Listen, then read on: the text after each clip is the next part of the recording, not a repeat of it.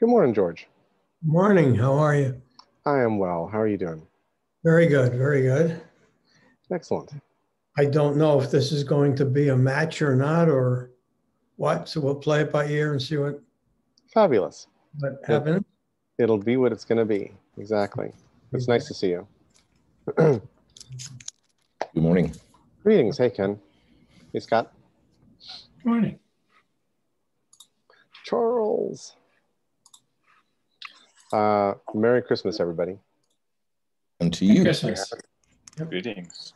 Hanukkah being over with, but and Kwanzaa being already in progress. I'm forgetting the days of Kwanzaa. I think it starts the day after Christmas, doesn't it? I I think forget you're right. Festivus.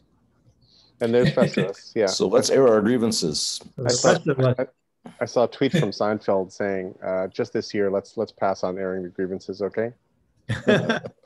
Good point. Or as I like to say, I love Festivus. He was great in Gunsmoke. So I grew up in South America, and there's a bunch of funny things that get translated funny, right? So we watched Bonanza, and I don't know what the name of the young handsome guy was, but to me he was Bucles de Oro, which means Goldilocks, which I assume is what his name was. Little Joe. Yeah, okay. So to me he was Bucles de Oro, and to me the soap used in the kitchen was Palmolive, so Palmolive. Right. And there's a couple others like that where like my pronunciation is just totally different. It's the What way they call Haas.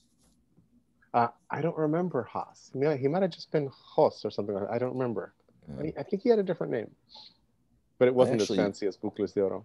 Hey, Judy. I actually met Michael Landon when I was a little kid. Oh, cool. Yeah, I went to a circus and he was there, and I, stood in line and waited, and he signed his picture, and it was a big deal for me. Mm-hmm. Cool. It's very cool. It's been all downhill since. Well, we're having the traditional extremely cold after a snowstorm day today. Mm. So when I got up this morning, it was -3. Where are you? Minnesota. What are you getting in Interlaken? Did you get the edge of that storm? Yeah, we went from mid 40s to low 20s overnight.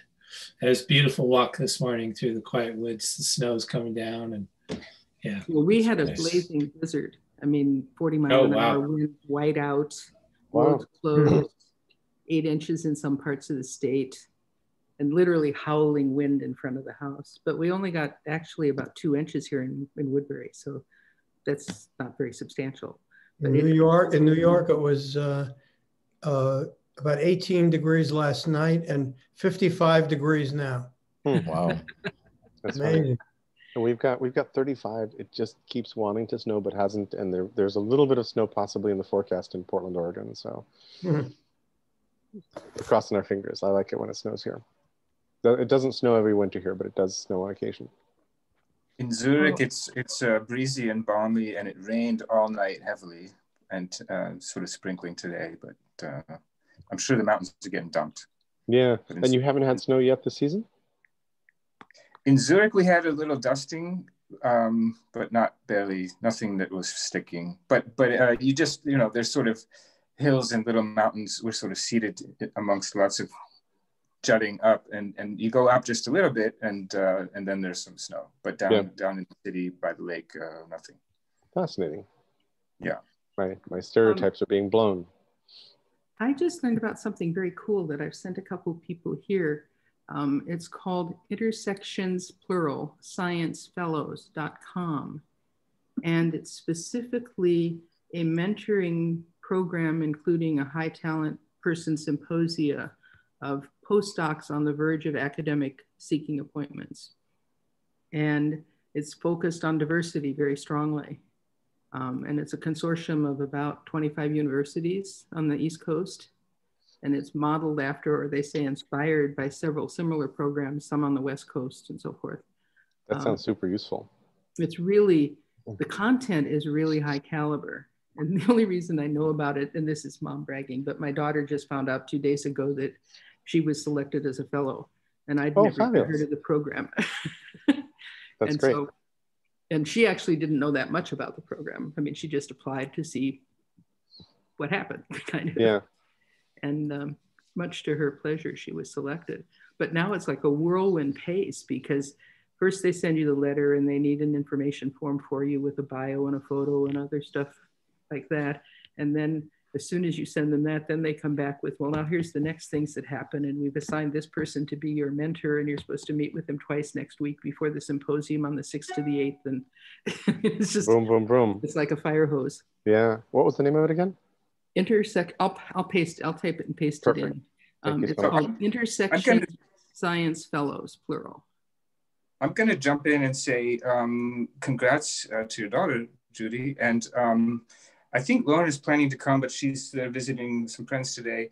Lauren and I, Kiko Lab, got into a fellowship actually just just yesterday. I mean, we had, kind of came out quickly, and it's similar to, Judy, what you just said. I don't know yet that much about it, but it is also, it's an 8-week program that begins on the 12th of January. So we're going to be like in this tunnel mode, I think, a bit. And it's Gitcoin. It's something called Kernel, Kernel, relating to Gitcoin, Ethereum, blockchain. It's sort of Web3, decentralized tech stuff. And they're weighting heavy on women, which is why we got in, because Lauren's a superstar. And so that's some news we can announce. We just heard the affirmative. So that's exciting. That's fantastic. Great. Yay. You'll be hearing more. Yay. That's good. Love that. Awesome. Etymology Online. Awesome. I'm sharing something that I discovered in the middle of the night last night. So I've been looking up the history of words as I'm developing my thinking skills program. And I've been using this resource and really enjoying it. And last night I checked on the About page. It was created by one person. They made a dictionary. And this is the little story of how they came to do that. And they just made it. And I just think that that's wonderful. And they said, well, you know, they did it because they wanted it to exist. And they didn't have any expectations beyond that. And it's just, I don't know. I think it's very OGM-y. I've been using that site for years. I had no idea that it was made by one person. I've been using that site for years. Same here. Same here. Thank you. I will. What site is that again? It's in the chat. The link in the chat. Check the chat. It's online etymology dictionary, but the URL is etimonline.com. And I love etymology. I just love insects. You really bug me with that was for Ken, our pun meister. Yes. I might have told that story before, but in high school, I think it was like end of the year, and it was a little party, and my biology teacher was there, and I had gotten into like a summer program, and I was going to take an etymology course, and he heard me say entomology, and he was all excited. But yes, it was about words, not bugs. Love that. I've got some favorite etymologies, and you know, too bad Doug's not on the call because he is the master of word origins. Word origins that matter in some way, like that matter to the quest to figure out how to fix the world. Well, as I was trying to translate some of the higher level concepts into language that kids could understand, I found that the older words were the better words. It just was a pattern. It was interesting that when I was looking for the right word, normally I would go to my powerthesaurus.org because I love that. But using looking at the history of the words, I found I wasn't expecting that, but the older words were richer, were easier to understand. Something like point. It just has all these rich connotations that come with it. Mm-hmm. And I also was surprised to find that a lot of words actually are 100 years old, and that's it. Mm-hmm. and not just like hip lingo. I'm talking about like words that we use every day. And I thought, really, I can't think of a good example, but it was just surprising that language is alive, right? There's a whole bunch of things like red and blue for boys and girls used to be flipped. Red and pink used to be boys' color and blue used to be girls' color some years ago, and some were flipped. I don't know why or how. Hey, Eric, Carrie Jillian, here, Marc Antoine. Hey, Klaus. Even the word nice, the word nice at the end of 1800s meant the opposite of how we use it today. Yeah. I'm going to dig out a link from Susie Dent, who's a, whatever the word is for a person who studies words. And I'll put it on the chat as soon as I get it. Yeah, nice. I actually looked into that some years ago. I knew someone that was really hardcore against using that word nice, and used to like chastise anyone that would use it and give them a whole like speech about what it really meant. That was nice of her. Yeah, I know. one of my favorite word origins is in a nutshell, and that's not a word origin but a phrase origin. But I go back and forth between phrases and words. But in a nutshell comes back from the days of illustrated manuscripts, when you had scribes basically recopying texts, and it was a test of skill how small you could write. So one of the tests was, could you write the Gospels, the 4 Gospels, so small they would fit in a nutshell. Cool. Wow. And then another sort of religious one is sub rosa. Anybody know what sub rosa means? So sub rosa means in secret, right? I've told you something sub rosa. It turns out that the Virgin Mary is the symbol or the patron saint of the confessional, that in many confessionals on the ceiling you will find a white rose, because the white rose is the symbol of the Virgin Mary, and therefore anything told to you or that you've told someone in the confessional is sub rosa, is under the rose. Interesting. Yeah. Just to the question of simpler language, I mentioned uncleftish beholding. It's exercise of style by Paul Anderson, actually, trying to describe modern concepts using only core Saxon, Anglo-Saxon words, no Latin language, nothing derived from Latin or Greek, which is, yeah. And so I don't know if you can guess if, so beholding, to behold is his equivalent to science, because science has come from Latin, and uncleftish, so to cleave, of course, is to divide. So uncleft is undividable, which is his translation of atomic. Because toma is to cut in Greek. Right. An atom is the undivided. Which brings me to the difference between science and religion.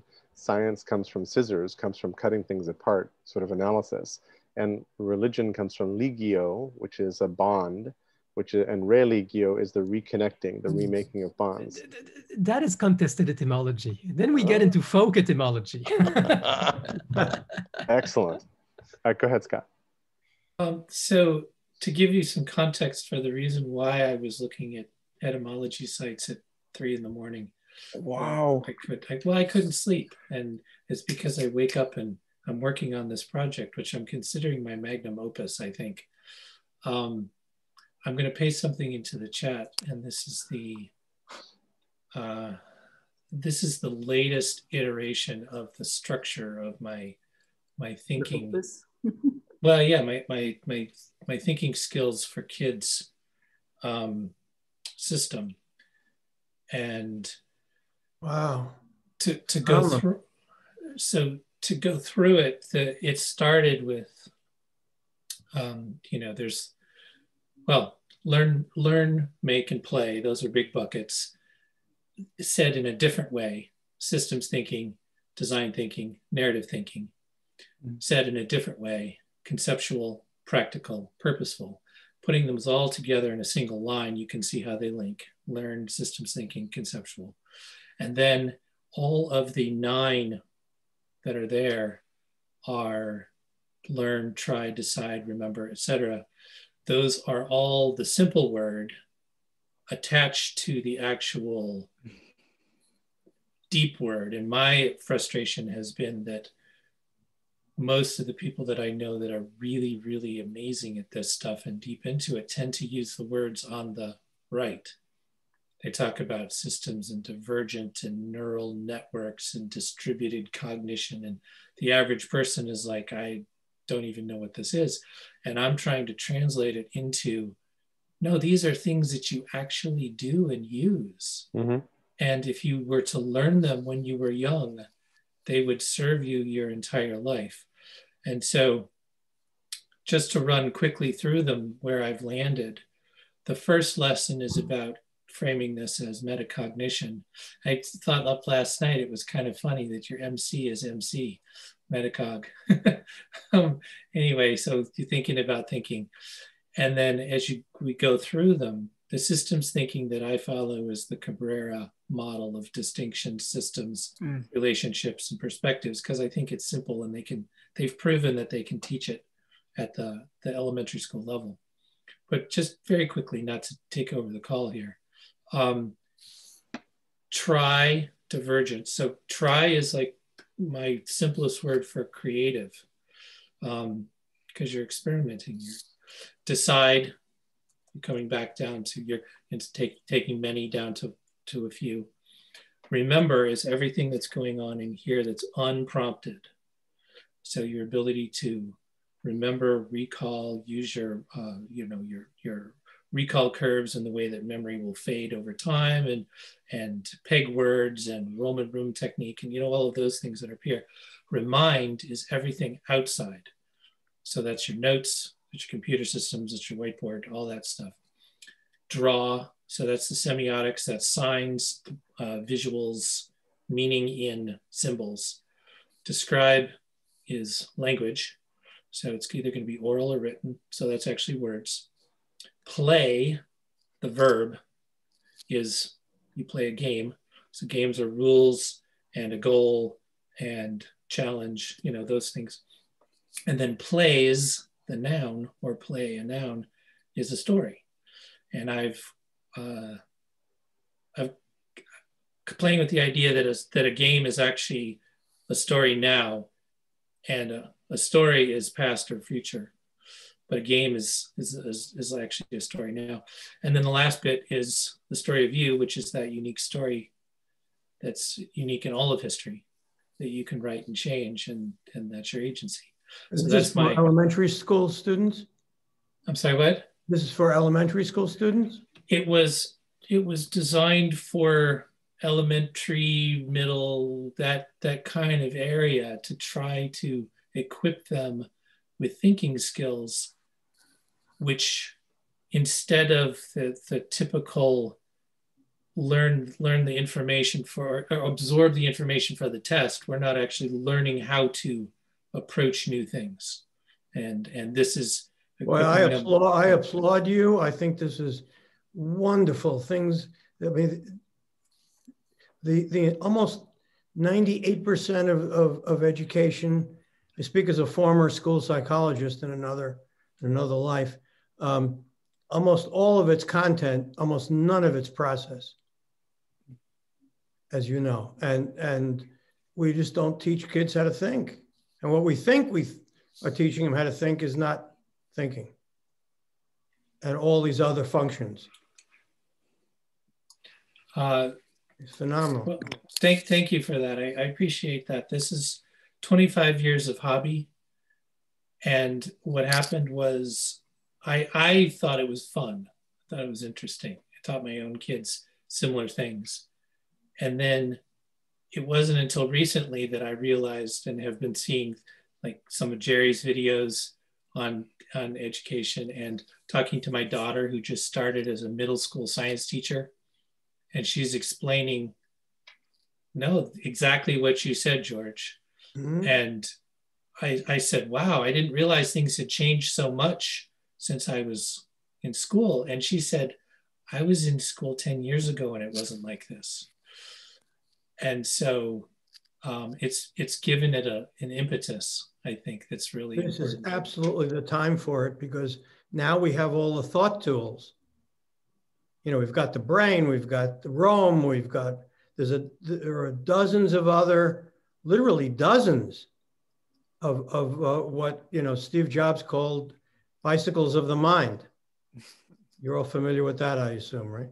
The bicycles of the mind analogy is just mind-blowing. Can I? And I would just commend Scott. Also, you didn't mention you've come over to the Collaboratory, the Collab Kids gathering, and try some of this out. And I think right away it was pretty profound, also for us as the guides, facilitators. So we look forward to more of that for sure. Mm-hmm. Yeah, I thought you just did one lesson in some rigor with the group probably 6 weeks ago, and it went really well, I thought. I'll frame that. Thank you, Judy. Thank you, Charles, and Lauren for letting me do that and share that stuff. I'll frame also I'll put something in the chat. I don't know if I have it handy though. The other part that goes along with is how this is taught. So I came up with this 5, 10, 15 module structure. The idea is, normally if I had a 30-minute class, I would make 25 minutes worth of content and then you do 5 minutes of stuff. And I read something and I realized that was exactly opposite of what it should be. And so what I came up with is I need to be able to teach all of these in 5 minutes. If I can't teach one of these concepts in 5 minutes, and each one of these has little sub-tools that comes with it that you'll see later. But the idea here is that 5 minutes, here's what this is: distinctions. Distinctions is the dividing line between what something is and what something isn't. And it's always chosen by an individual. All right, so this is distinctions. 10 minutes is now you go away with that concept with a little bit of a prompt and you work with it for 10 minutes without much direction from anything. All you have is a slight introduction, but because you understand it, you're able to mess around with it a little bit. And then 15 minutes, we come back together and we talk about what happened in the 10 minutes. And we extend it and expand on it and say, oh, well, that's, you know, we understand how distinctions can apply to different other areas. And then we start to say, oh, that could be combined with these other tools.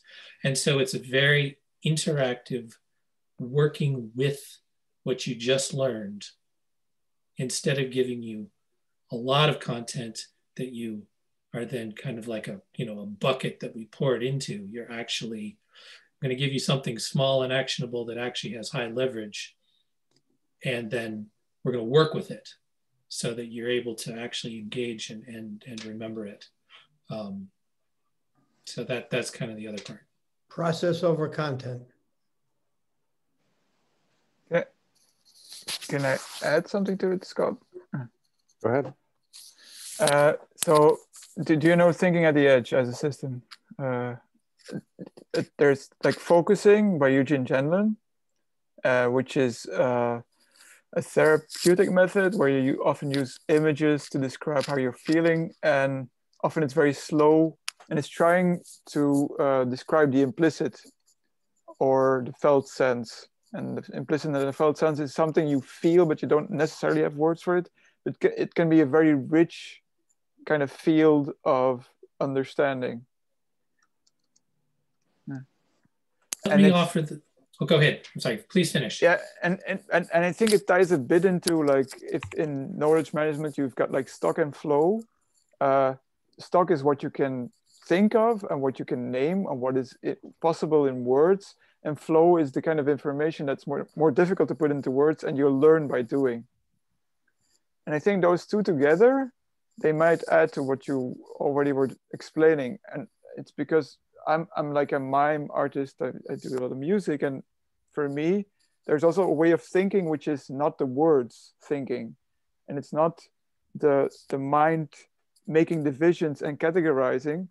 It's actually something about how you creatively come up with things that's even beyond your thinking, but it is also part of thinking. It's not really describable where it comes from, but it is, yeah, all these kind of concepts I think might add to what you're already working on.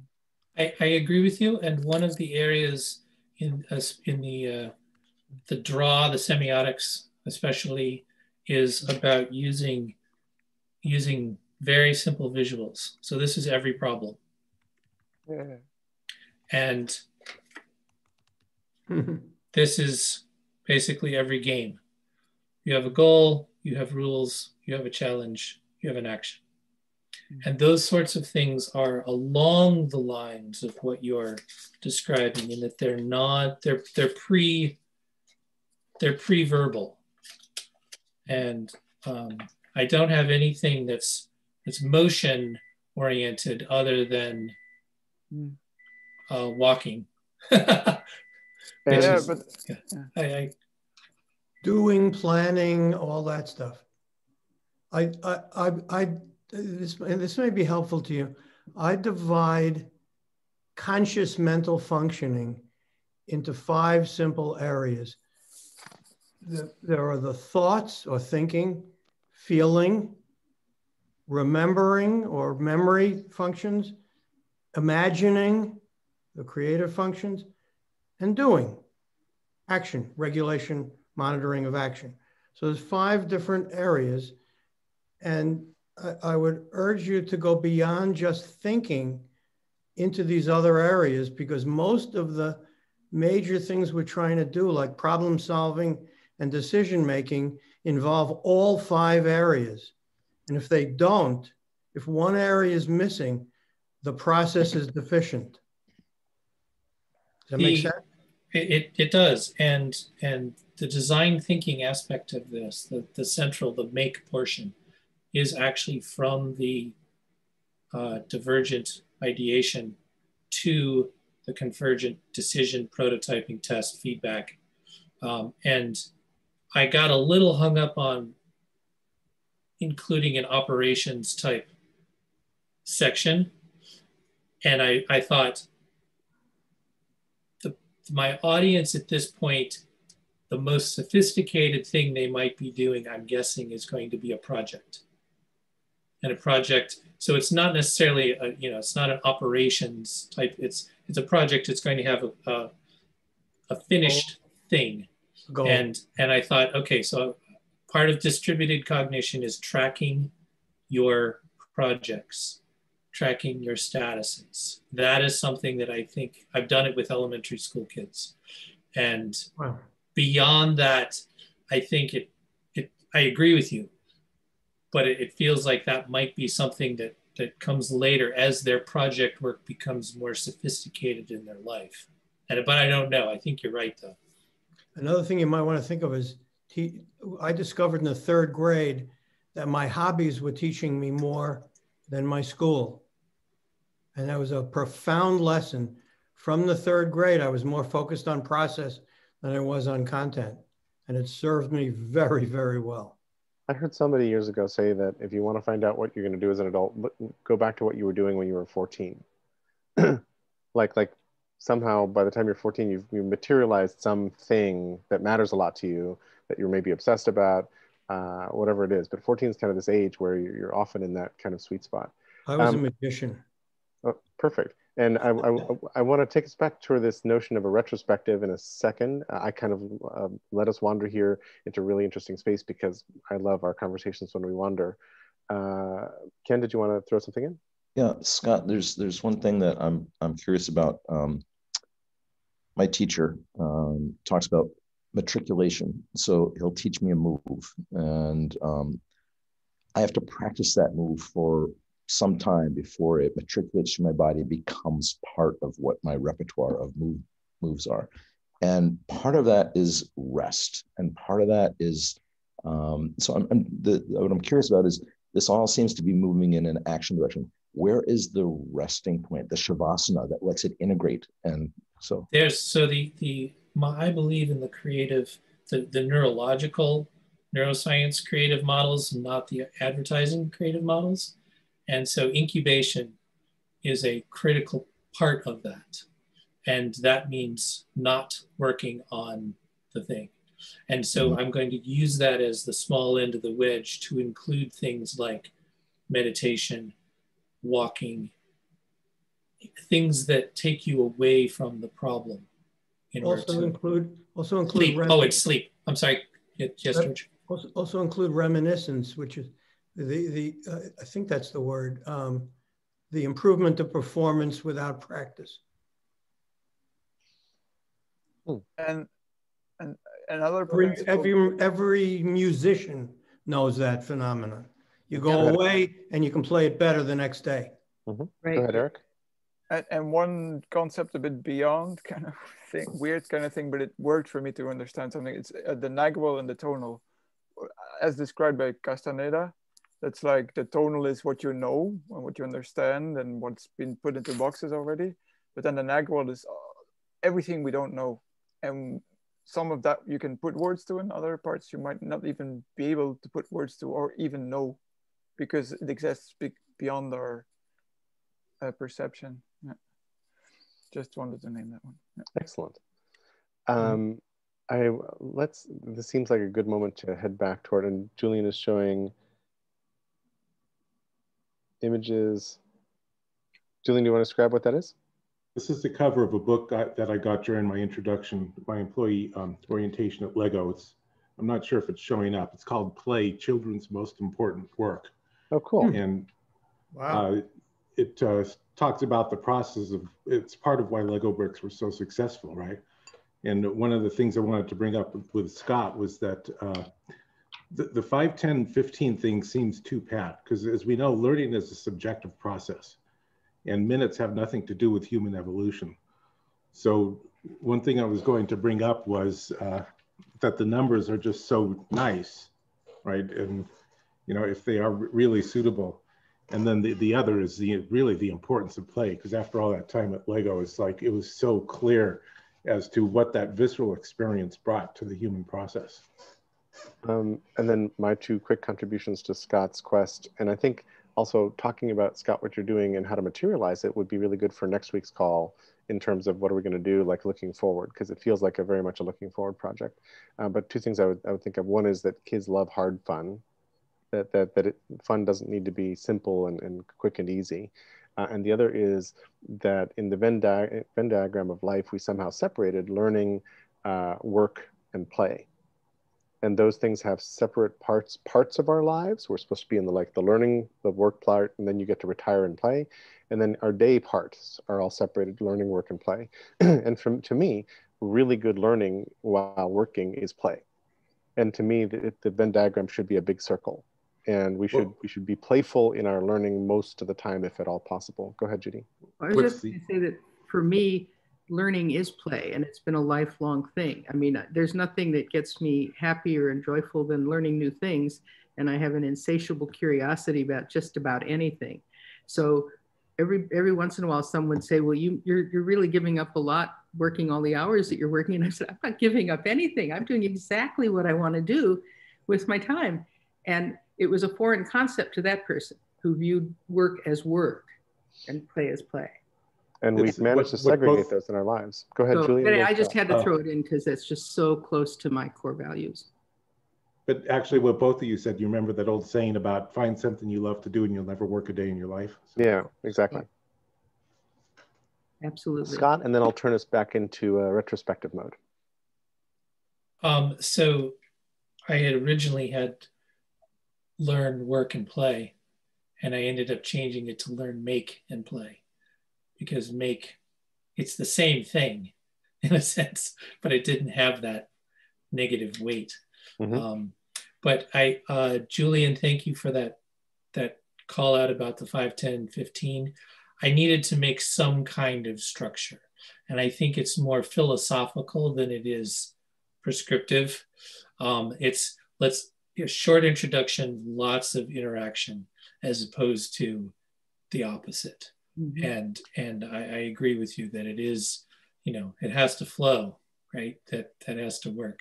And maybe it gives the kids a rhythm to count on or to predict or to, it works. I think the 5 is the most important. And then we're going to go away and talk until, work on it until everyone seems to be bored with that. And then got an important point, Scott, because now that I think about it, the reason I probably ended up in the sciences is because you get to play all the time. I mean, do things. you know, and you're doing things you enjoy, and it's a puzzle because you don't know how it's going to turn out. And so it was, I didn't ever think of science in that particular mode, but in this discussion, I'm going, oh, that's cool. That worked out just fine, you know? Yeah. And, Julian, could we put the Lego book title in the chat so we can capture that? And then this conversation is reminding me of my favorite teacher in grade school who was in Argentina, in Buenos Aires, where I went to the Lincoln School, believe it or not. And his name was Daniel Reyes, and he was fabulous. And he would stand at the door, and like everybody would run into class. And when we got into class, we would grab all the little chairs and jam them up against his desk. Like all the desks, you couldn't get up and leave. All the chairs were jammed up against his desk, leaving him a little path to stand at the chalkboard and write. And then his MO was basically he'd work us up. He'd like get us into a frenzy talking about whatever. And it was literature, it was a bunch of, you know, history, a bunch of different things. And then he would sort of lean back and kind of go like this. And we would all like, shh, shh, Reyes is mad, shh, shh. And we would shush ourselves and calm ourselves down. And then he'd crank us back up again. And it was like this little rhythm in class. And I don't know that was always what he was doing, but I remember as an adult, I got to visit BA and I got to sit in on his class and watch this happen.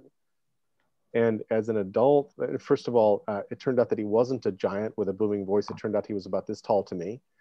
But like this method was so full of love and so full of like attention and excitement that it really worked. And I was very happy to see it after the fact as an adult, because it sure looks different. I'd love to go back and I just want to say thank you to you all, and I wasn't expecting that to go off and take over everything, but I just appreciate all of your comments so very much. So, and it was a great contribution to the conversation, Scott. Thank you. And I'm sitting here thinking, okay, as we figure out what a learning quest looks like, how do we fuel exactly what you're doing here, and how do we help you instantiate it? How do we bring attention to it? How do we do the OGM kind of things around it? So maybe we need to create a practice called OGM Jitsu. I don't know. So, and I just, for some reason, I wanted to put an article that was a reflection on what happened to women during lockdown that I read yesterday. And I thought it was a really good article in the New York Times. And basically the article says, hey, as things locked down and as the social support systems failed, this fell heavily on women. And women had to step out of the workforce more. A lot of parts of the support system are going to stay broken and will not be there. And what you know, if feminism had achieved something, what did it achieve if it wasn't durable, and where are we? So I thought that was really interesting because lockdown has had myriad effects that we're still figuring out, and some of which we're still going to feel later as we get, you know, cascading economic effects also of what's happening. So I thought that was that really struck me. And that's by far not the only lesson from 2020, but that one really kind of sticks in my mind. Go ahead, Scott. I had heard something recently on the Big Five personality model that related to this, and it had to do with your level of orderliness, which is a subset of conscientiousness. And the idea behind it was, if you were 3% more orderly than your partner, you would notice things that had to be cleaned 5 minutes before they would, which would mean that you would be the one who was always doing that. This describes our household perfectly. Right. And yet, but the idea was that you weren't at opposite ends of the spectrum. You were just slightly, they were just slightly more sensitive, just a little bit more. And so the whole thing was like, well, if you really, if that's how you're wired and that's what bothers you, then just accept it. I need to do this so that I feel good. Okay. You know, maybe it's not necessarily I'm always doing this because you never do it. Well, it's like, well, maybe it's just you didn't wait long enough. Interesting. Go ahead, Julian.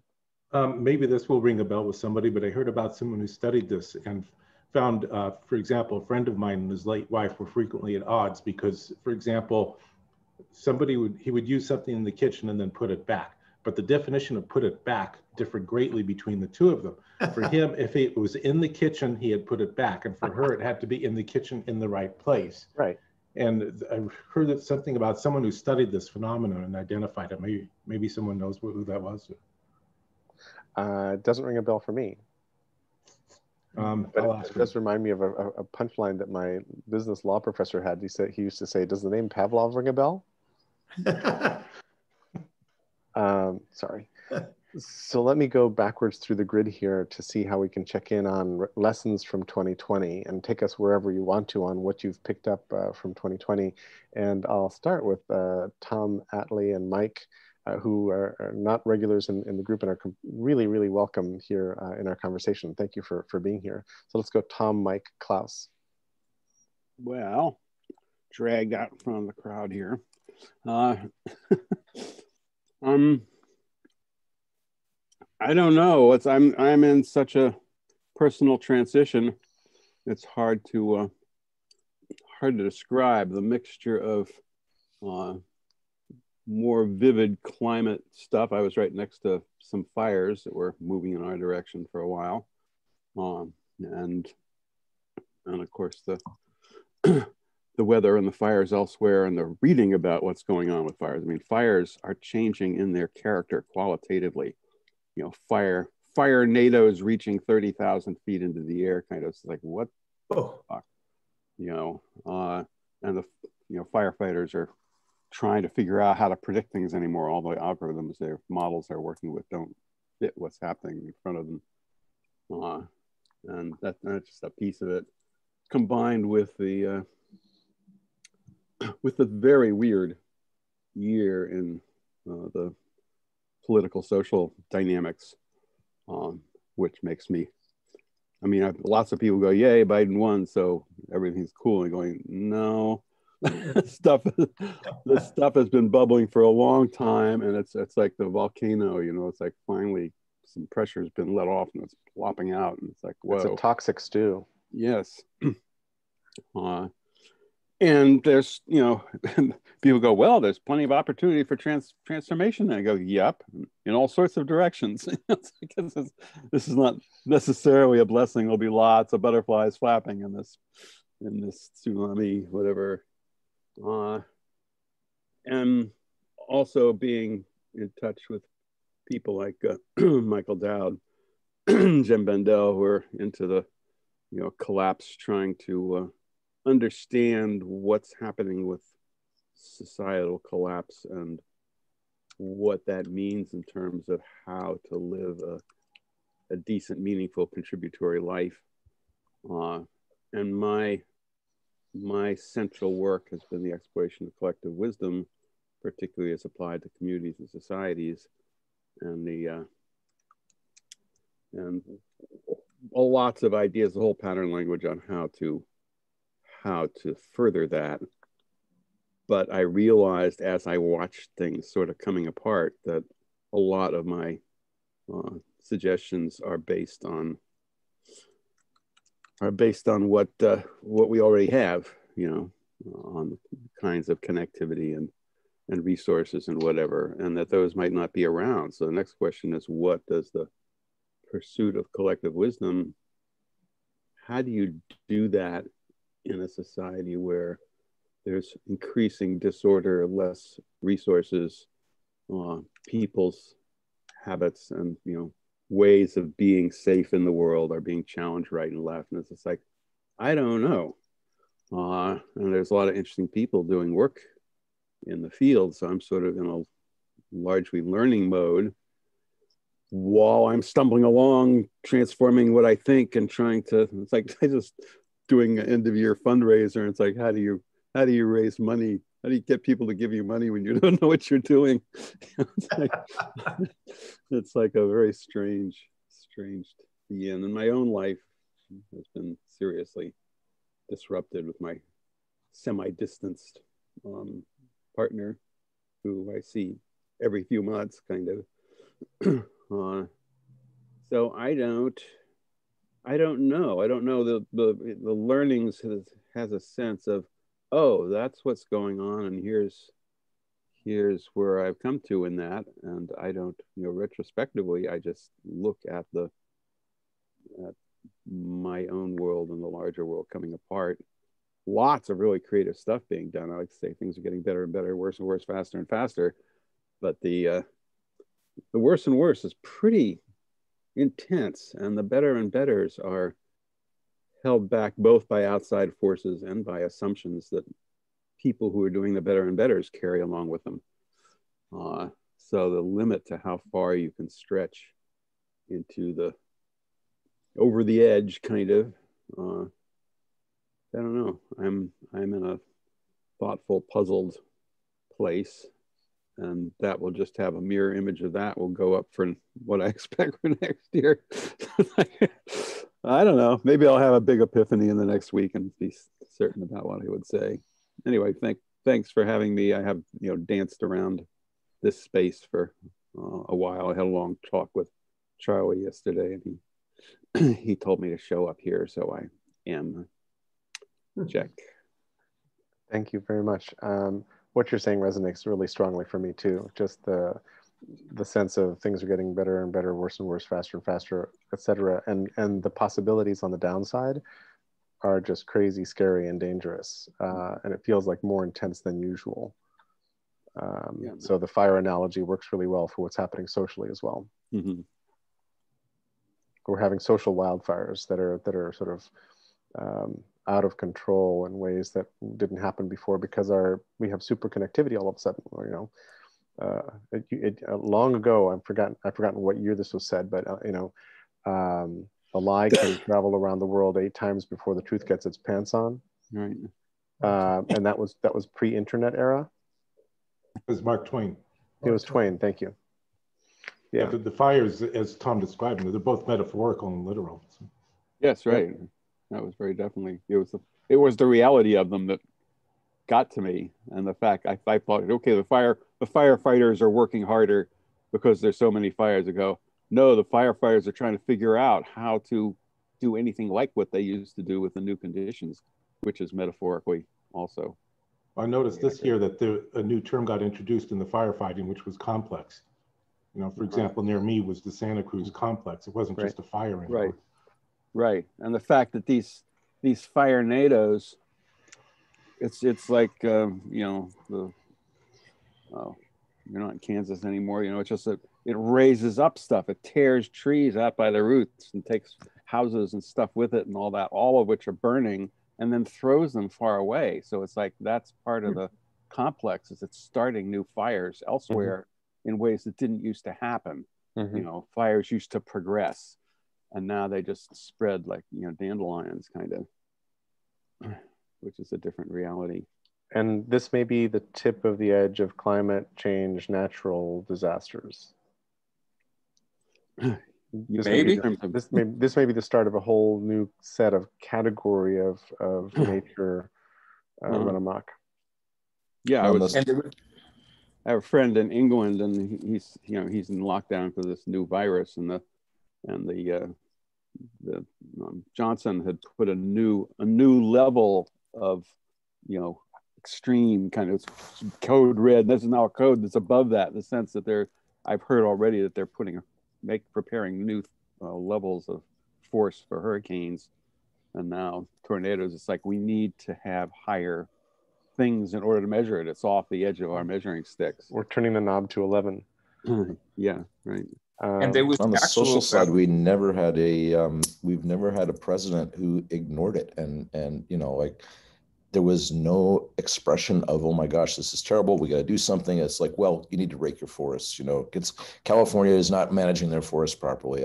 I just was the social fire there is also amazing. Yeah, exactly. Go ahead, Charles. In a sense, go ahead, I was just going to say there was an actual volcano eruption on the Big Island of Hawaii, and we heard about it a little bit firsthand, Lauren and I, in a meeting the other night. But it was actually on the solstice at the same time as the Saturn-Jupiter conjunction, and yes, there was a volcano actually waking up right then in that moment. So there you go. Go ahead, Tom. Yeah, part of my learning, unlearning last year at the social level, I mean, it's like the extent, and they talk about, money is just agreement and all this sort of things. And it's just like, yeah, right, but it's such a solid agreement. And what happened in our political, democratic institutions is learning just how much it's just an agreement, and realizing how little agreement there was at the moment and how close we came to just toppling over the edge. And that edge is still there waiting to be toppled over. It's, how the next, years unfold as things get worse economically, environmentally, whatever, trying to have some sort of orderly politics has become increasingly difficult, which is both a blessing and a curse. But I really got that, we've been, my whole life as an activist, kind of been pounding my head against these solid institutions and going, they are not solid. And it's like the Soviet Union collapsing. It's like, okay, people have said, well, capitalism could collapse just like that. I go, well, yeah. And I go, well, yeah. It's very, how to reorient in the space where that level of change is possible at any moment is challenging, to say the least. Totally agree. Thank you, Tom. Let's go Mike, Klaus, Lauren. And here's Mike in my brain. Thank you, Jerry. Sorry to join late and sorry not to be able to join more often. Nice to have you here. I was hanging out outside. We had an electrician here trying to rewire our house, which was not wired properly, apparently. I'm going to be pretty brief and try to summarize just a few of the discoveries this year. I don't think everybody knows what I do for a living, but Jerry and I have known each other for more than 25 years, and we've both been trying to make the internet better, him by helping the innovators and me by trying to stop the politicians from getting in the way of the innovators. And so my current job, and this is my 8th dream job, is working at the Carnegie Endowment for International Peace, working with governments and policymakers and corporate people and thinkers around the world. And my focus has really been a lot more on words. I'm a physicist by training. So most of my career, I've been the guy in the room who says, this is the future technology. This is what's happening in the lab, or this is what's happening at some startup, and this is how it's going to change things. Don't miss it up. And I've been doing that for many years. Well, it used to be the political process didn't want to miss up the future. And now they don't give a damn. And it's really frustrating. And partly because it's about public relations and PR and partisanship now. And as a result, I've kind of changed my focus from trying to point to the future. And instead, I'm trying to craft some better words, better memes. I mean, we have these incredible bumper stickers that are shaping policy right now. One example is intellectual property, the whole idea that a Britney Spears album is the same as a car. But the more serious ones are things like data is the new oil. This is one of the most destructive ones that I've had to deal with. And I talked to policymakers from Pakistan to Belgium to South Africa, and they have adopted this because it was on the front page of The Economist 3.5 years ago. And they think of it as this strategic asset, and they have to hold on to it. And they don't understand that information is power. Information sharing is far more powerful. So trust is the new oil, not data. And we've got to change that mindset. We've just got to get past that, because it's the difference between hoarding and sharing and combining. So data is the new air. That's my attempt. I'm looking for something else that works better, but air flows across borders. It can be used and reused. If it gets polluted, you can clean it up. So that's one of the many things I'm trying to work on right now. And the way I'm doing this is I've got a memo on the 7 thorny questions. These are the big, powerful problems in digital policy that are not getting resolved. And that's what I'm trying to focus on. And I'm trying to get the vision and the words right. So I'm not doing the economic analysis. I'm not a lawyer, but instead for encryption, for data protection, for connecting the unconnected, I'm trying to lay out what the real issue is. And in some of these cases, the real issue is a matter of values.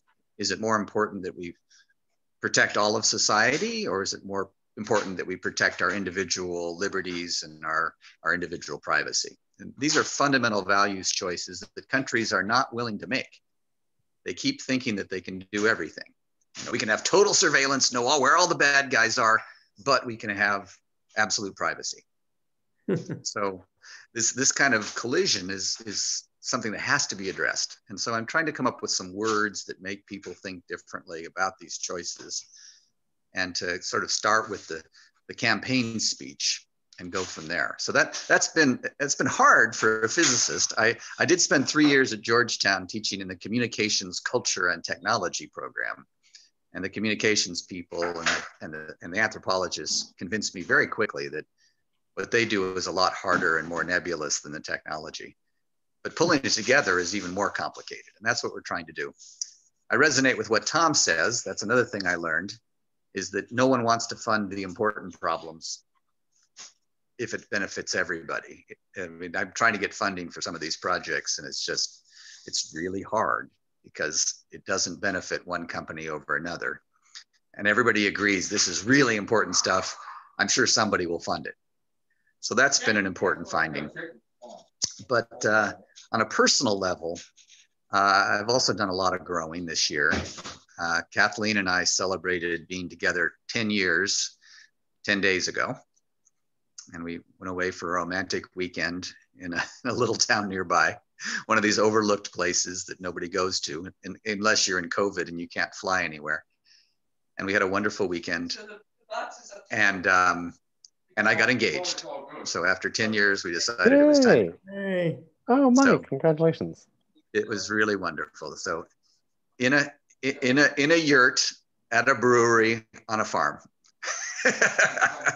That is But the awesome. coolest thing about it was, besides the fact that we're going to live together for the rest of our life, the coolest thing was that through social media, we made so many people happy. I mean, even people who weren't close friends, but everybody was kind of amused by the way we did it and just so excited for us. And that was powerful. That is awesome.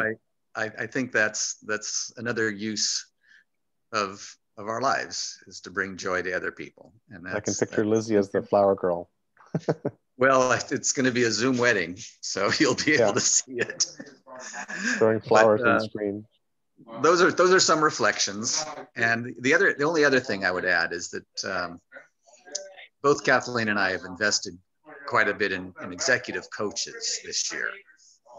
You know, we're not going to do it for the rest of our life, but you know, every so often you get stuck and you get stuck in mindsets. And it's exactly the same as my policymaker friends who have it in their head that, you know, the internet just moves bits. They don't understand it's now a giant computer that's processing and storing bits.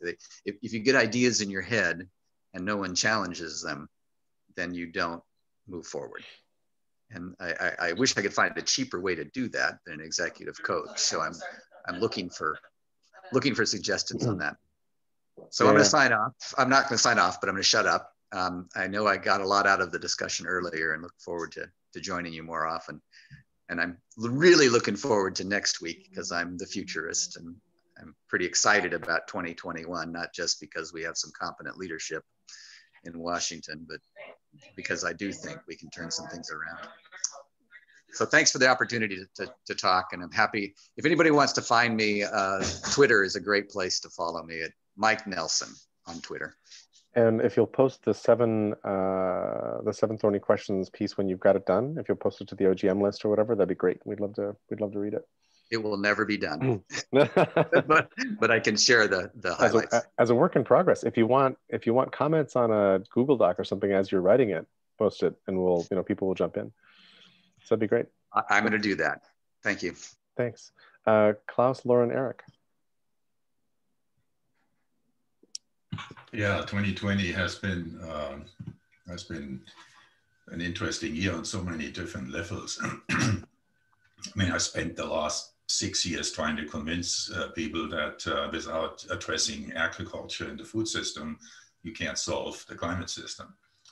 and it's finally maturing. You know, it's so many people have joined in organizations, and even the Eat Lancet group, which has done so much damage in the beginning with, this is why we have lab grown meat, and the Impossible Burger has come around to really look at food in the context of nature.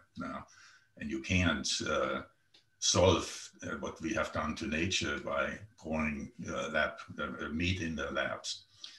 I'm preparing for pre-meetings with the panels for the movie showing Kiss the Ground. You know, we have the movie directors and the founder of the organization in one meeting, and so it's really interesting panels on one with the Sierra Club and one with Citizen Climate Lobby. So I'm thinking about how to prepare the conversation and sort of nudge the conversation into specific directions. And in the process, I'm thinking what a mess this is. I mean, when you look at the food system, the further you step back, right, the more you realize this is a complete market failure. I mean, this is a classic market failure. What we are facing today, you have a food system where 20% of the population have no access to fresh food. 20%, 1 in 6 children grows up food insecure, stunted for life, for lack of nutrition and living in poverty. When you look at the inner cities of the US and abandoned communities throughout rural America, you realize what a complete mess this is. There are companies that have put a factory employing 10,000 people out of a community of 100,000 and just were left and crashed the entire community behind. Mm-hmm. So it really started, I think, under Reagan, and the design, focusing the design imperative for corporate development has been completely focused on profit. And without any consideration for the social impact of their decisions. In fact, openly stating that's not our problem. And you go, well, whose problem is it, right? If you have the same companies who reject any input on what are the social needs of the economy, that the economy has to fulfill, and at the same time influence the political process to not do anything that harms their profits, I mean, that's how you end up with a mess. And this is where we are right now. It's a complete mess. The damage this system does to the natural world with the chemically intensive form of growing food is incomprehensible. It is incomprehensible when you think that the Gulf of Mexico has dead zones that are hundreds of miles deep, right? I mean, how could we have allowed this? It's unfathomable, right? So this is where I came to in 2020 this is going to kill us. I mean, this is going to absolutely destroy us if we don't get a handle on it. And it unfortunately has become a lot more critical than it had to be, because 5 years ago, this could have been easily fixed if Eat Lancet and all these corporations, who were garnered around the World Council, had decided that the protein they need for vegan foods should also come from sources that are regenerative to nature, we could have made a huge impact, but they didn't. No one paid attention to where that comes from. So I think 2021 is the year where we will, I mean, going to the future, but where we will have to address those issues. So to me, this I keep talking about the densification of knowledge, right? The more dense our knowledge is, the more simple our language becomes, right? Because a word then becomes so much more meaningful because it has so much behind it. And I think that's where we are moving to. We begin to really understand this. And the other side, on the other side, of course, market capitalism is unquestioningly the best form of guiding or letting an economy grow and satisfy needs. But there has to be some direction to it, right? There has to be a regulatory frame that moves an economy forward with restraints and with specific designed outcomes. And you see that in countries like Denmark and Germany. I mean, there are designed outcomes. You know, social democracies function just fine. And so here has metastasized, you know, in the 90s, particularly 80s, 90s, is this idea that the market will self-regulate, that the market will find best possible outcomes. And when we look at the bottom 50% of the population, how people struggle, you know, how they are constrained with debt, and then that's really not the market any reasonable conscious person would design. Right? So there was no design involved here. You know, it's a free fall. So anyway, that's sort of my thought process for 2020. Thank you, Klaus. What's the name of the company you mentioned earlier? I thought I heard eLancet. eLancet, E-A-T. Oh, okay. Yeah, eLancet. The World Bank, the Economic Council, where Bill Gates and everybody is hanging in, and there was a McKinsey study that came out in 2018, 2017, where they advocated a high-tech solution to agriculture. And when you, and I'll post it in a moment. I can show you the article that summarizes these studies, completely focused on technology and looking at solving the problem of so many animals by, let's just grow protein in the lab and use plants. No one thought about, okay, so where does your protein, your plant-based protein input come from? Well, it comes from China, which sources soy from Brazil, cutting down the Amazon rainforest in the process. You know, I mean, so there was just a complete lack of using design criteria, you know, that is a holistic approach to solving such a dramatic problem.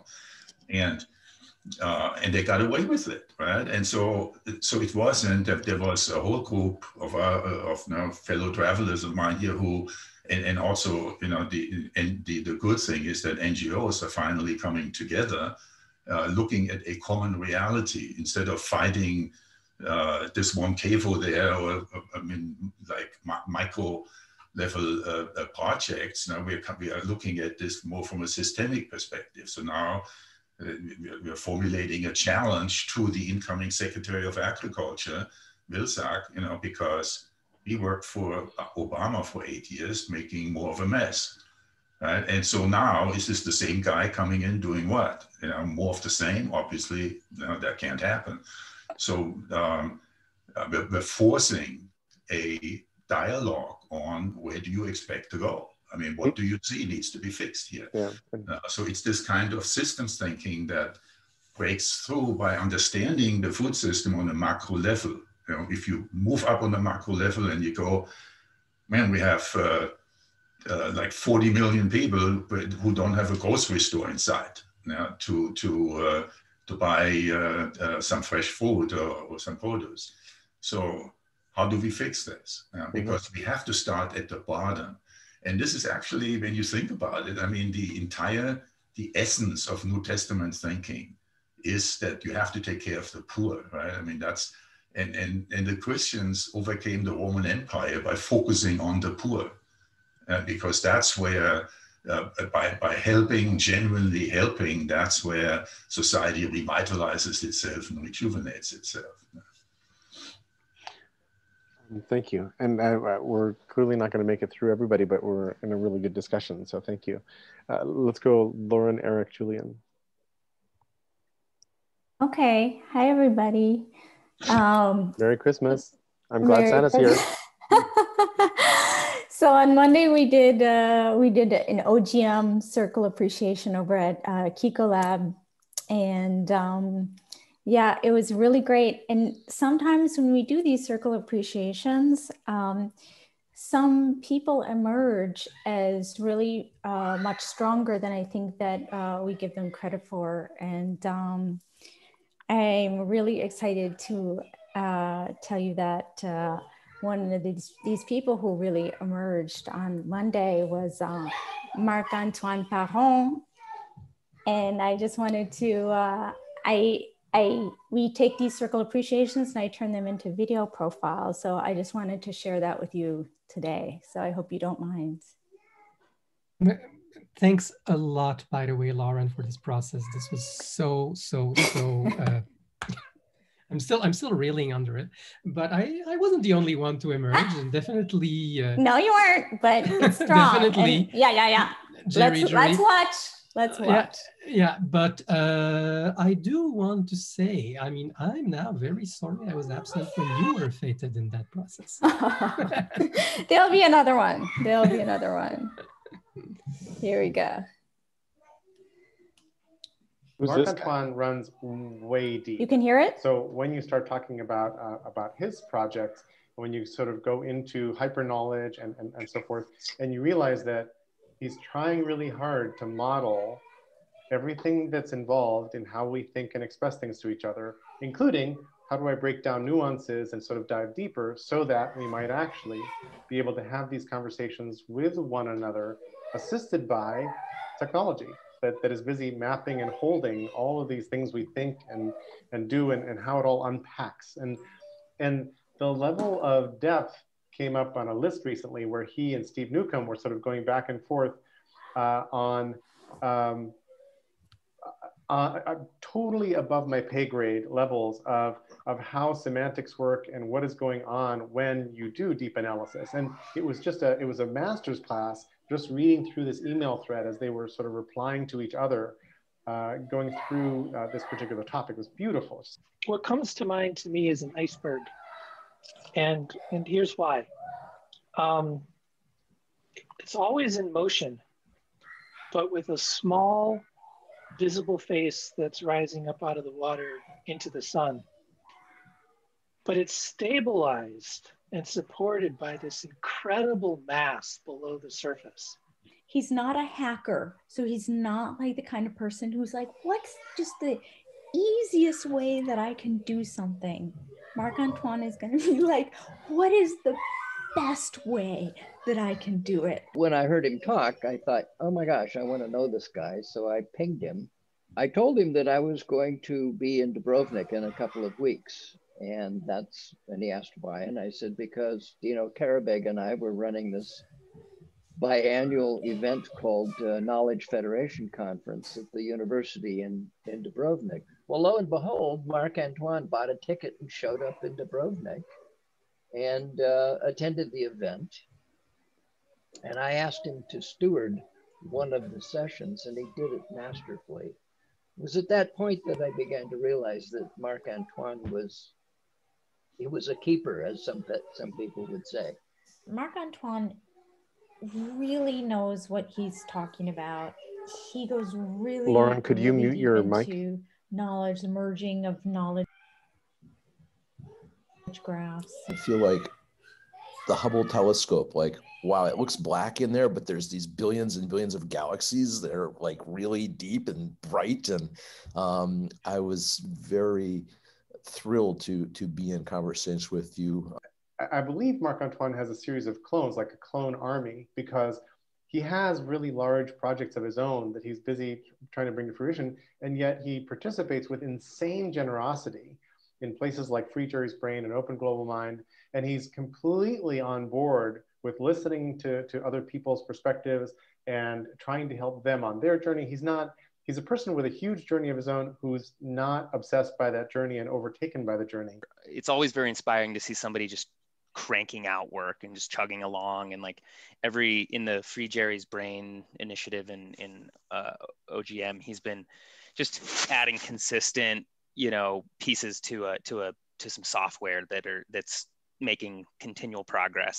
And he's not afraid to take on big things and actually just day by day, just take on a little bit and a little bit and he kind of like keeps doing stuff. I hope to join in on that velocity with you and put my shoulder on the same stone soon enough. And he joined Topic Quest's board of directors.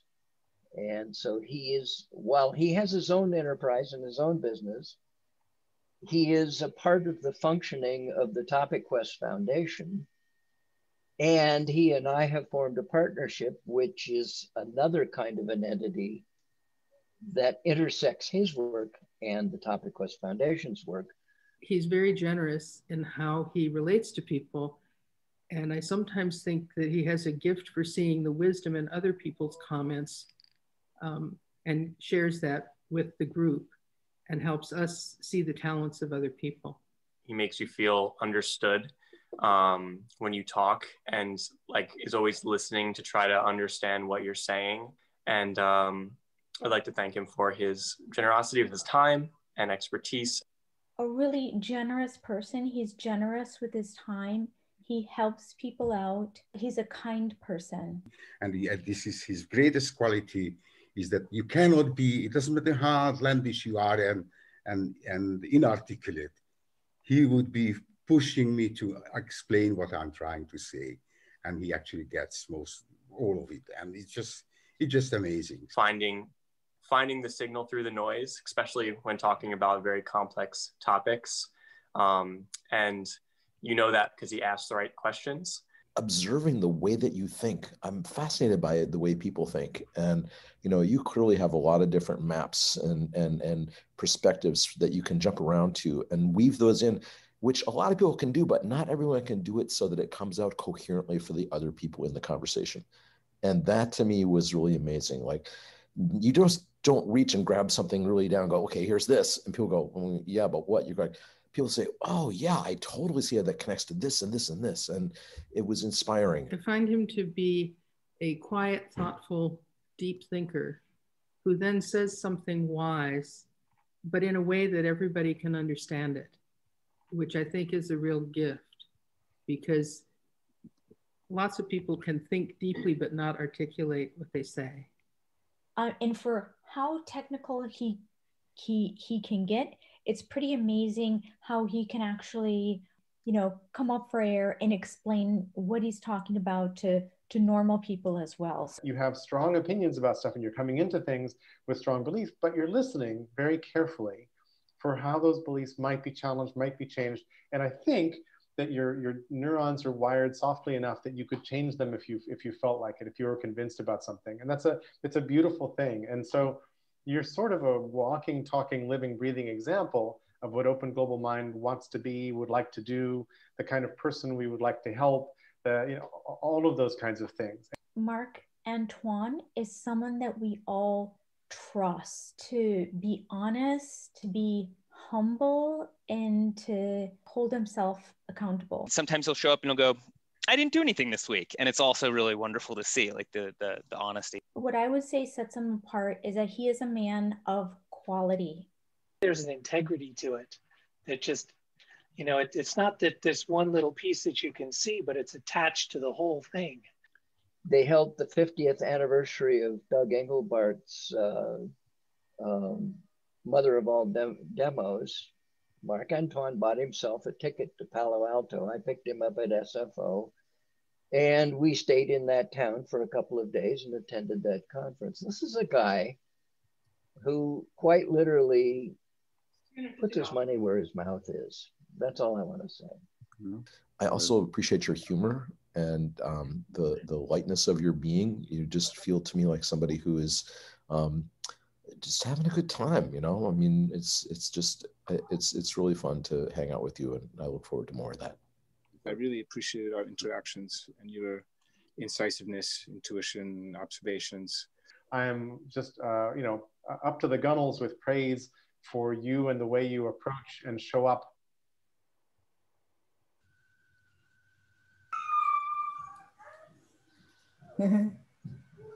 Thank you, Lauren. You're welcome. It was embarrassing the first time. The second time is even more embarrassing. So all the movie theaters are empty right now. So I understand it's going to be screened around the world in movie theaters, right? Unfortunately, empty movie theaters. Is that right? Twitter theater.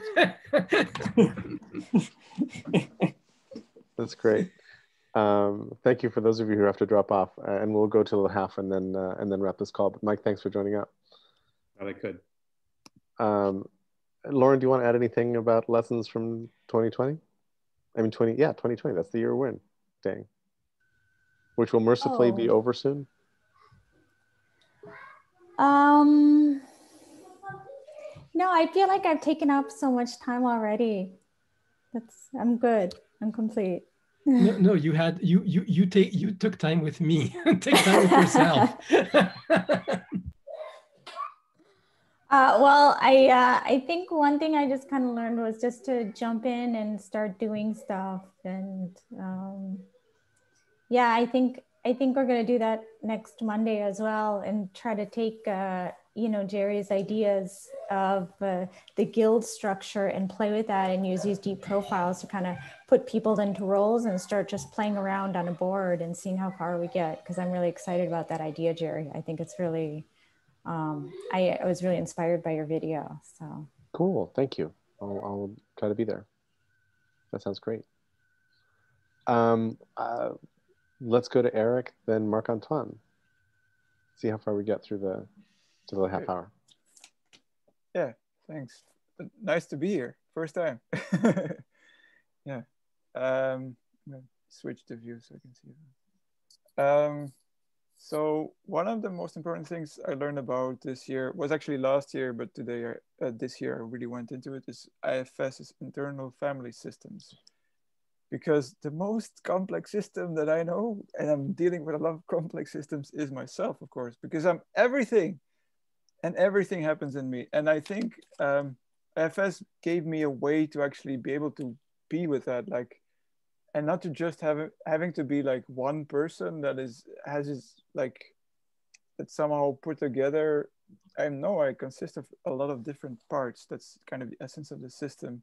It's a therapeutic modality for those who don't know, but it deals with how parts within yourself interact with each other. And for me, it was like, oh yes, finally something. It takes me a long while to find a suitable therapist and then to arrange stuff, but it's a really nice thing that I've got this kind of perspective. Finally, I can make sense to myself, maybe.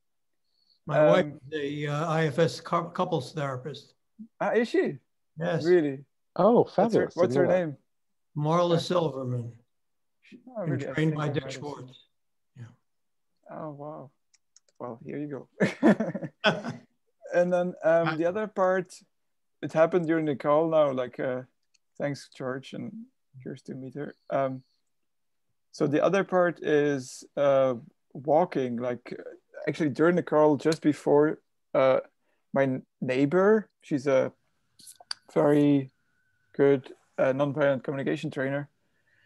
It's a neighbor of my parents. I'm at my parents' house during COVID. I normally live in Amsterdam, but she invited me for walking. And actually that's what I've been doing a lot the last like months. And you see a lot of people walking now. It's amazing how many cars are in the parking lot of forests and stuff. But for me, it makes a huge difference actually. And it's kind of I get this, wow, I get a notification to update my Flash player. So the walking for me is like a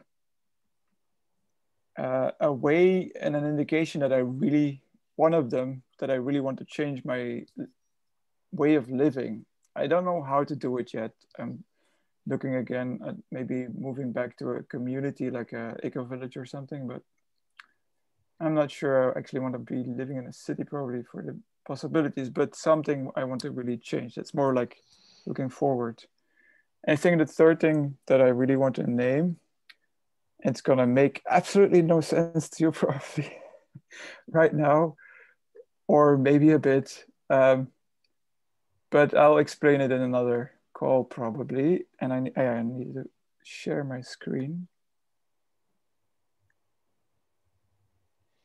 It's this. So I've been working on a kind of system. It's huge brainstorm, and it started off 15 years ago, and it's like creating something. Imagine the brain, but then a social network and maybe many other more things, but it's easiest if you just imagine the brain, but then you work together. And this kind of outline is kind of how all the systems fit together and how to create like a collaboration system, but something that really works. And this is something that I created in the last couple of months. And with this, I could finally feel like, oh yes, finally, it's fitting together. Like this is actually possible. It's possible to create a system where people will collaborate in the hugest possible scale. And this is just one. I've got so many mind maps and UML, but this is actually one where I'm really proud of where I got at. It's maybe another part is this, but that doesn't mean anything unless I take a lot of time explaining it. But it's something like, no, that would take too much time. Have you recorded yourself explaining these? I would like to, but I think I can't do it by myself. I need someone with me doing that. So what you could do is we could set up OGM pop-up calls that are specifically for you to explain these diagrams, and anybody in OGM who wants to can show up. We can record them, you can post them, you can edit them, you can do whatever. That's a piece of cake. And I think that I think that having a tiny audience of people who are like really intrigued is the perfect combo for you to actually talk it through. And then they will ask you questions that, because they're seeing it for the first time, they will ask you questions you may not have thought to explain up front. So I think that'll work really well. Yeah, I'd love that to happen. And that's also something that that happened, is that I met you like this, well, like in 2 weeks time. I met so many initiatives that are similar to mine, and I've been looking for this like for my whole life, it seems, or a big part of my life. And now I'm finally here in this group. So you connected with me, and I started Googling you and looking up. I'm like, holy crap! Like sense weavers, the collective sense making, the mind mapping, and all this kind of stuff. I'm like, you are like a soul brother. So come on in. Yeah, and it's funny. I also saw about your brain. I thought, yeah, that's just a guy with a lot of thoughts in his brain, like just a lot of things that interest him. But I wasn't realizing that he might be like-minded. But then when I saw you on the call also on Monday and stuff, and then started looking, I understood. Oh yeah, that's really someone. Yeah. So let's make room to draw out the story of what you've built, and 2021 is right here. We can start doing that. Thank you. Thank you, Eric. Marc-Antoine? I'll try to go fast because we're coming to the half hour. I was wondering what I'd say because so many things happened in 2020, and Eric gave me a good hint by speaking about the multiple identities. And I've been thinking about, I've been trying to gain perspective on my own work, and I'm trying to make sure that, we all have understandings and they all have a kind of so coherency and consistency. And then we try to align them with social understanding, which have their own. And now the problem is we're in these limited groups, so we can afford to have much higher consistency with a much smaller group. And this is how bubbles are born. And I think it's very important that we all keep having multiple identities, because this is how it's by belonging to many bubbles that we manage to not be prisoner of one bubble. And being forced to always align our limited viewpoint with different viewpoints in different fields is how we create, again, overlapping consensus and all these means of humanizing people who have a very different standpoint. So yeah, this is for the diversity of being as a key antidote to the polarization of 2020. Thank you. And I'm noting just from this call that OGM is kind of a strange attractor, not quite literally, but interestingly, for people who thought long and hard about how things work and who are trying to create solutions to the issues that show up. And so we've heard of, Scott started us off with his passion project and where that's unfolding. Tom and community have done the Wise Democracy Pattern Language, which runs way, way deep. Eric just explained his work, on this for a long time, et cetera, et cetera. And so there are, George and I just met very recently, and George has a model like this as well. And so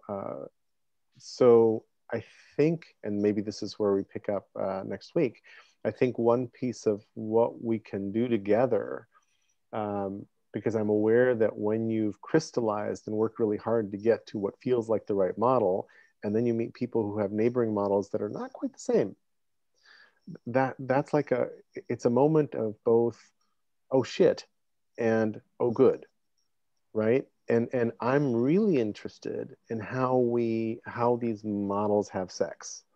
Like how do our idea frameworks get better by being mashed up against other people's idea frameworks, and then get absorbent enough to sort of share some DNA, but don't become the unified single model, but sort of get richer, because I think we need multiple perspectives into the giant hairball that is how we think and what society is, and how we fix stuff in the world. We need lots of different sort of perspectives into it. But how do we improve each of our perspectives? Exactly, Eric. How do we improve each of our perspectives, and then how do we instrument them? How do we propagate them? How do we connect them to other people's? And the ones that are really near to each other might actually sort of just sort of merge.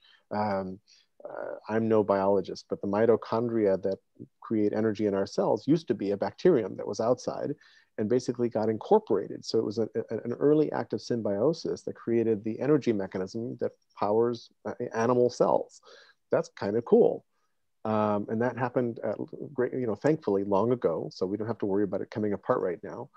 That would be embarrassing. But how can our ideas have symbiotic acts like that? So Lynn Margulies, I think, was the biologist who sort of came up with these theories of symbiosis, and she was really, she's one of my favorite contrarians, and she was running against the natural sort of scientific theories that nature is nasty, is red in tooth and claw, and it's all about competition and Darwinian evolution and all that kind of thing. And it's like, no, wait, there's all this other really complicated and super interesting stuff going on, which metaphorically, and this is a gentler use of metaphor than our use of fire earlier, might be the way that we can sort of move forward going into things. So I've run us over the half hour, but I think this might be a nice place to pick up next Thursday. I'll see some of you in between, but right now we have Christmas looming for those of you who celebrate Christmas.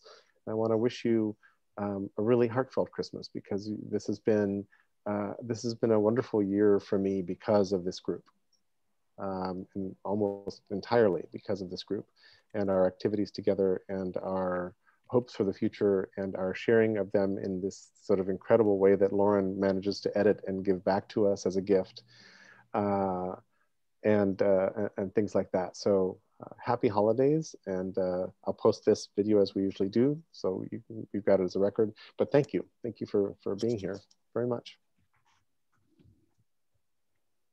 We got church bells in Zurich over here. Oh my God, that's so perfect. Appropriate. That is so perfect. Surrounded. Thank Much you love, all. Bye-bye. Bye, everybody. Take care. Take care, everybody. All the best.